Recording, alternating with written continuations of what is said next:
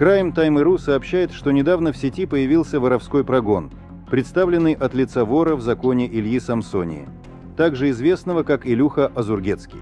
В своем обращении он рассказывает о ситуации в Кыргызстане после убийства вора в законе Камчы Кольбаева. После публикации воровского прогона 2 января во время посещения Сузакского района Джалал-Абада председатель Госкомитета национальной безопасности Камчыбек Ташиев высказался о намерении продолжить борьбу с организованными преступными группами в текущем году. Он подчеркнул, что в 2024 году страна станет законной, правовой и свободной. И весьма решительно заявил: если останутся организованные преступные группы, то мы их всех полностью устраним. Глава ГКНБ также отметил, что теперь понятия, такие как вор в законе, смотрящий и положенец, больше не будут использоваться. Таких слов больше не будет, мы прекратим их использование. Будем наводить порядок и в местах лишения свободы, подчеркнул Камчыбек Ташиев.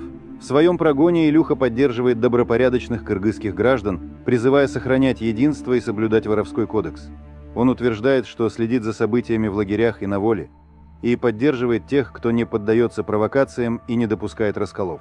Он также высказал критику в адрес Алтухи, бывшего члена ОПГ Камчы Кольбаева, который называл себя бродягой.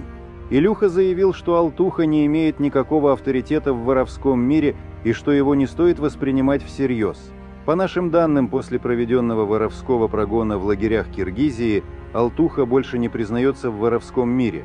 Напомним, что Камчы Кольбаев был убит 4 октября 2023 года в Бишкеке. Его смерть вызвала шок и тревогу в воровском мире, поскольку он считался одним из самых влиятельных воров в законе в Средней Азии, контролировавших многие сферы преступной деятельности. Не забудьте поставить лайк и подписаться на канал. Чтобы получать уведомления о новых видео, нажмите на иконку колокольчика. Буду благодарен за вашу поддержку.